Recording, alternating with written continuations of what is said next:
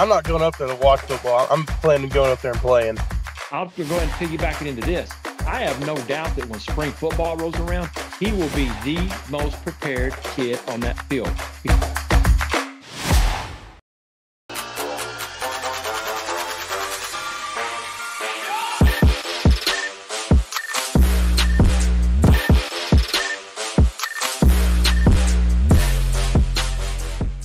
I'd like to welcome everybody to the Coaches in the Mouth pod.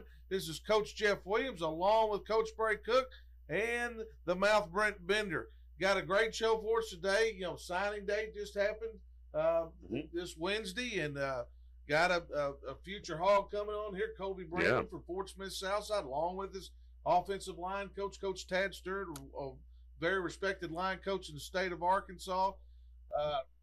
Mouth, what you followed this guy a little bit over there at Southside, watched him live a few times, talked to Coach Cameron. Talk to me. What do you want to hear from Kobe, and what have you seen from him? What have I seen from that young man? I've seen a very, very physical human being on the football field. I mean, he takes care of business. Coach Stewart has done a great job with him from 10th grade to 12th, and Kobe's ready for. I believe he's ready for college football. The strength part of it, he will be ready for that. Well, and that's one thing we want to get into. Bray, what do you want to hear from Coach Stewart and his development and Kobe?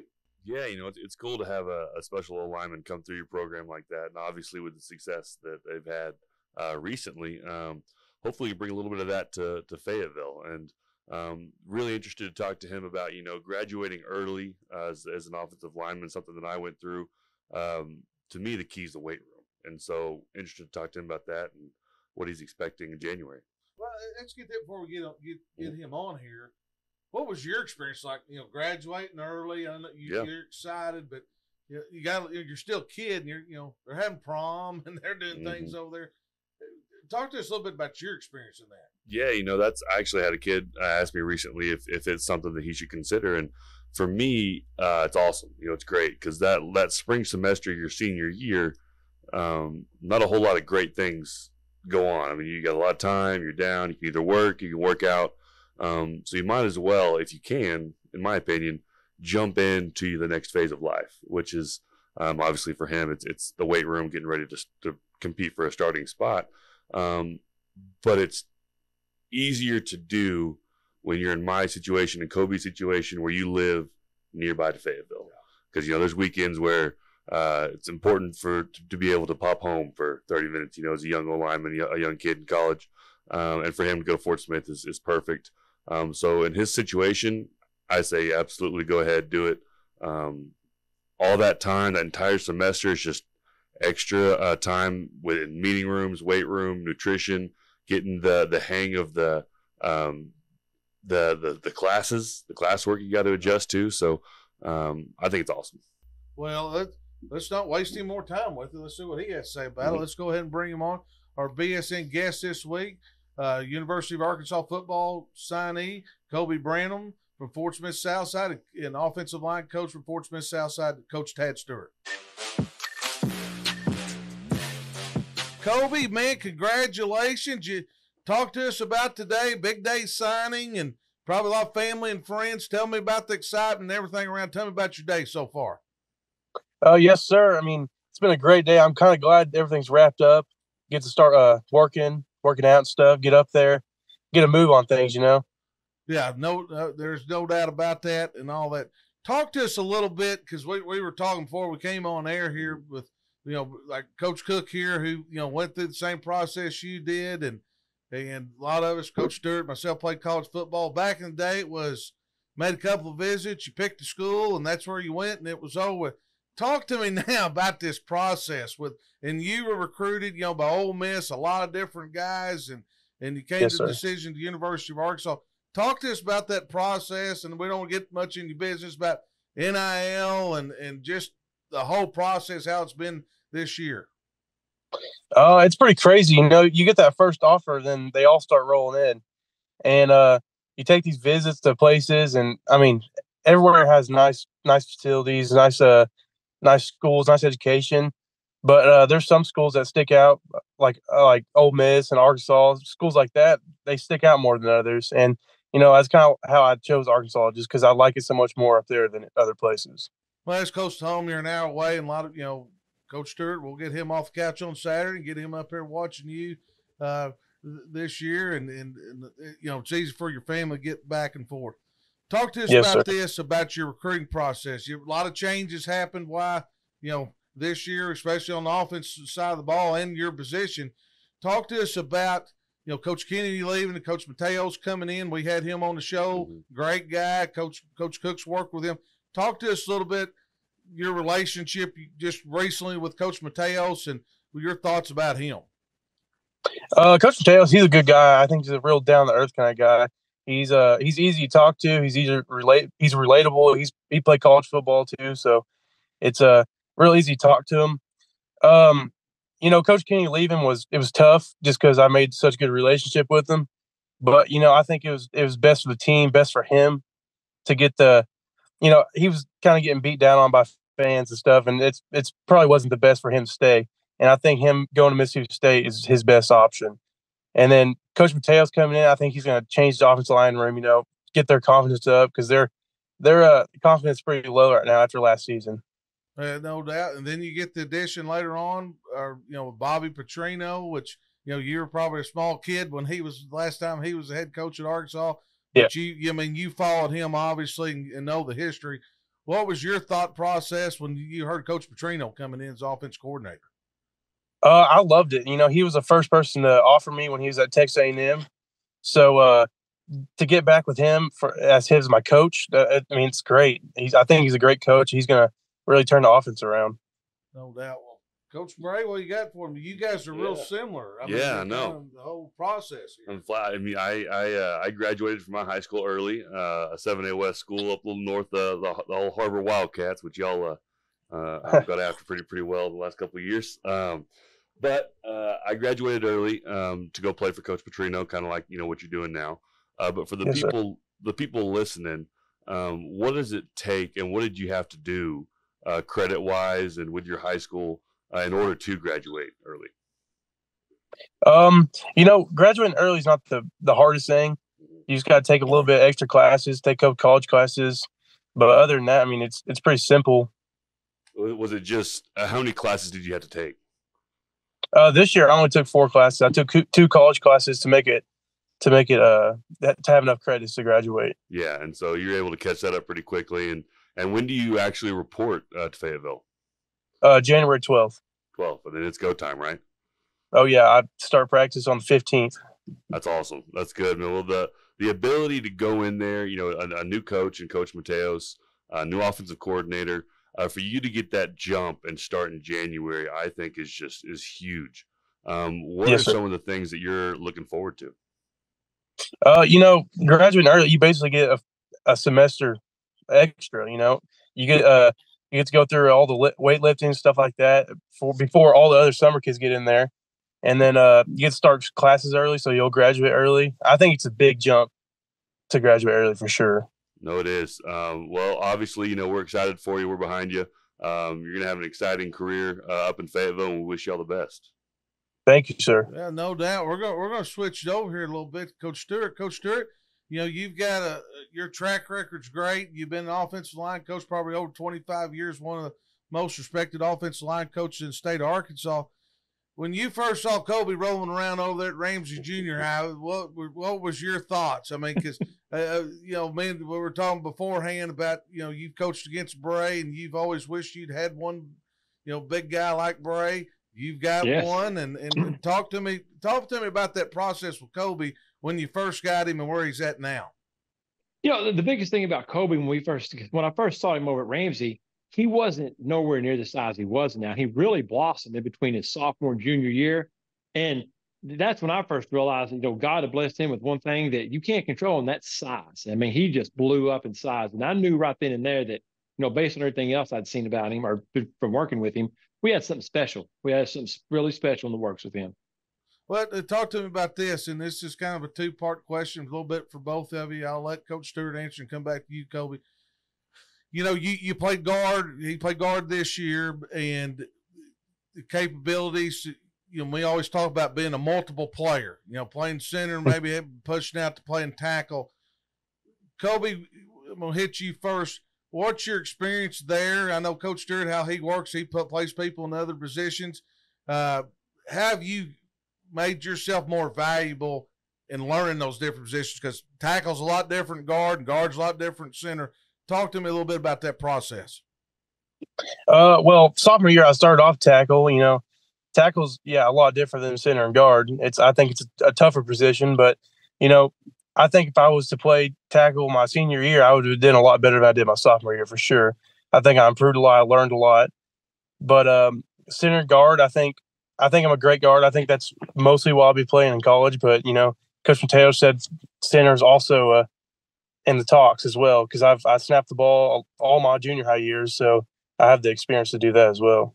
Well, Coach Stewart, go into because I've worked with you, obviously, how you get those guys in the process. And you've always done a pretty good job of guys that were going to college, projecting where they're going to play. You're always going to do what's benefit for the team first, but getting those guys in the right position. Talk to me a little bit about those multiple positions that he can play and how you develop that. Yeah, the biggest thing about Kobe, when he actually grew into his body and he started to fill it out, I realized very quick that, him playing out on the island tackle, sure, he could do it, but he could be absolutely devastating at a guard or center where he gets a double with a 3 or gallop down on the nose or block back on a shade. He was so strong and so wide, guys, that I think it'd be a better use of his tools to play interior. I thought he was an interior guy all the way once he grew into his body. Well, and he obviously has done that, and I've got to watch him play live a couple of times and been outstanding. Talk to me about this, Kobe. Going into it, and you're a young guy. Arkansas's had a little struggle in the offensive line. They, obviously brought some portal guys in, and still got guys there. Where do you see you fitting in that mix? It's early. You don't know. You haven't been out there. And then, Coach Stewart, where do you see him fitting in the mix? Go ahead, Kobe. Well, I'm not going up there to watch football. I'm planning on going up there and playing. So, I'm going to do it whatever it takes to get that starting position. But the guys they brought in, they're great football players, but I'm still going to compete with them. Coach Stewart, where do you see it fitting in the mix? Yeah, well, I'm going to answer it to you like this. I'm going to tell you guys what I told every single coach, and there were a bunch of them that came in and sat down and we started talking about Kobe. And it had less to do about what you see on film, because that's the easy stuff. Here's the thing about Kobe, and I'm going to use what's going to happen January 12th, for example, and I'm going to use all three of us. Guys, let's just get it out there. Now, Bray, I can't speak for you 100%, but Coach Williams, I play with you. Sometimes in February and in March, you're in there at those weights and you're running, you're doing bleachers. You're just not you're not too excited about that, right? You just don't. It's just human nature. The kid you're talking to is a complete unicorn. He thrives in that. And when he tells you he's ready to get up there January 12th, the kid's probably not sleeping at night. He looks forward to going in and what's in the weight room that day. What are we doing plyometrics that day? He absolutely looks forward to it. And guys, I'll go ahead and piggyback it into this. I have no doubt that when spring football rolls around, he will be the most prepared kid on that field. Because one thing that makes what I think Kobe very unique in my experience is that he loves the game and he is constantly watching film, watching himself, and wanting to improve. I have the text messages to prove it. All the time, asking about hand placement here. It's my first step. Am I gaining too much ground? Should it be more lateral? It's those little nuanced things. And for a kid that young to understand how important those little things are, it's huge, guys. And that's why I think he has got a legit chance, man, to get up there and get himself ready to play next year. I believe that 100%. And everybody's playing a little early. And I want to piggyback off that just a little bit is, Kobe, what are you going into it? We all got strengths and weaknesses. What's a part of the game that you're going into that you feel pretty confident in? And then and everybody's got them. And then what's part of your game you think you got to get better at? I think I'm really good at run blocking, I love that. I love finishing people. I love taking them to the ground. And I think my pass pro is really good. I've really broke it down and worked on it a lot over the past couple of years. And then some things I need to work on. I think I got to get quicker, and I think that's all there is to it. I think I need to pull faster, stuff like that. Coach Stewart, you watch him every day and watched him for the last 3 or 4 years here, and then on film, what do you see his strengths and weaknesses? He could always play with his hands tighter. I think that any offensive line coach in the world will never be satisfied with where your hands are. And I'll say the second biggest one, pad level, pad level, pad level, and he's gotten so much better at it. But to me, he's talking about his run blocking, his pass blocking game. And I think the biggest thing for Kobe is that he hadn't had a chance to line up, very rarely, very like when you play too. You didn't see an SEC 3 technique in the 7A West. I mean, I don't recall that many when you were coming through. And, Kobe, I think that he is better suited to play against those guys. And he's got the confidence. I'm just telling you, I think he's going to show out when he gets up there. I really do. Well, that's awesome.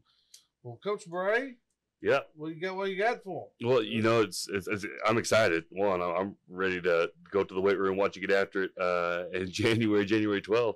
I think the biggest key, and Coach has talked about it, is you're right. The level of competition does, he takes a step up, obviously, we all know that. But for you to jump in early is a big advantage. But the biggest key for a young offensive lineman, and it sounds like you're prepared to get after this, is the weight room. Because you have to understand these guys that you're going to line up against have been doing it for several years and have been in that weight room in that off season, and that mindset that it sounds like you have, so do they. And so the biggest key that I'm excited to watch you develop over these next several years is in the weight room. Have you experienced much of the strength program there, or talked to those coaches about kind of what that plan looks like in January? Not too much. I mean, I'm sure I'll learn more about it throughout the month. But I've kind of seen how they've worked out and kind of what they do. I don't really have the plan for like when I get up there, but I've seen it. Yeah, that's the biggest transition I think that you make going into college, especially in the SEC, is the weight program is such a different level, and more than that, the nutrition and the sleep and all the things, the tools that they have that you're going to experience. I'm excited to watch you get after it up in Fayetteville. Definitely be at some spring practices. Well, guys, hey, man, appreciate you coming on. Hey, Kobe, we're going to be down there in spring practice checking your work. I'll try to get down there a couple times, and we'll be checking your work. And we're always checking Coach Stewart's work on a daily basis on the Coaches in the Mouth show. Every day we're checking that guy's work. Guys, hey, Kobe, congratulations, man. You're excited, you and your family. And Coach Stewart, I know how excited he is for you, and we're going to be pulling for you, and good luck to you. Yes, sir. Thank you. See you, Coach. Hey, Jeff, I love what you and Bray there are doing. I'm a big fan of it. Keep it up, guys. Take care. See you, man. See you guys. Great interview right there, boy. I tell you what, I bet Coach Mateos is very excited about getting that young man. And, with Coach Stewart being his coach really the last 3 years, and he's done a great job with offensive linemen. Bray, what did you get out, and you got into the weight room a little bit with him and then coming in early? What do you see from talking to Kobe? What do you see, and what are you looking for in his development? Well, the best thing I think about that interview was, Coach Tad talking about his mentality and how he coaches himself. He's always asking questions, watching film, and he enjoys the off season because that is what it's about. The level that he's about to step into, everybody is just as big as him, if not bigger, and more experienced and maybe a little more explosive and stronger. So for him to jump in there and just have the mindset of, I want to get better, and you have to do that every single day, then he'll be all right. And so that's what I appreciated about talking to him. Well, Mouth, I mean, you follow Razorback football about as close as anybody I know. They got some transfer portals. We brought up he expects to come in and, that's a great mindset to come in and play as a young offensive lineman. What's your thoughts and where Kobe fits? Well, let me say this. Hats off to Coach Stewart and Coach Dameron. Coach Stewart's college, high school, he's on a par with any offensive line coach in the country. And Kobe will be one thing. He will be fundamentally sound when he steps on the campus with his footwork, his hand placements, staying low. You know, the little things that you might have to go over with some of your younger offensive linemen when they get to town. Kobe's already got that. And one great thing that Coach Dameron and Coach Stewart did with Kobe at Southside is he always played guard. Yeah. Never tried to move him out to tackle. Yeah, well, and we talked about that with Coach Stewart. Obviously, you sit there and listen. And he does a really good job of that with college. You know, a lot of high school coaches, a big guy, they're going to throw him out there at tackle automatically. And you got to do what's best for the team. But you just nailed it. Him playing that guard and Coach Stewart teaching him a little center. I mean, that's going to take him a long ways. Yep. You know, because as a guard, Kobe's going to line up and he's going to fight you in a phone booth. You know, it's not that he doesn't have great feet, because he does. But I mean, to play tackle at the Coach Cook, you know, to play tackle in the SEC, you've got to be a special human to do that. Snap in and snap out. You're living proof of that. You were a special human. Well, man, that was a great interview, Bray. Man, I tell you what, our podcast's getting kind of hot here lately. It's warming up, a little hot to the touch. So, I mean, Harding last week, with the national championship, it's exploding up. Great interview with Coach Simmons, and then this week with Kobe and Coach Stewart. Talk to our fans. Maybe got some gear things about to pop out. People been asking me for T-shirts and things like this, some whole merchandise. And we're going to get into that later on. Talk to us about where they can find us, and especially with our YouTube. Yep, YouTube's the big one. Coach's Pod or Coaches in the Mouth. Search either one of those. You'll find our podcast. The likes and the subscribes are what keeps this thing going. We're also building a little bit of a base on Twitter, on X, so we'll be able to post our shows on there as well. Coming soon, tied to our YouTube page, it's going to be our store for some merchandise, a little merch coming out, Coach. Well, that's right about Christmas time. Gear, right there, yeah. Stocking stuffers. Yeah, I'd get Coach Linda something for Christmas. Yes, very important. Very important. Well, the last of the big spenders. That's what we are, big spenders over here at the Coach's Mouth. Well, ladies and gentlemen, for Coach Jeff Williams, Coach Bray Cook, and the Mouth Bender, we'll see you next time.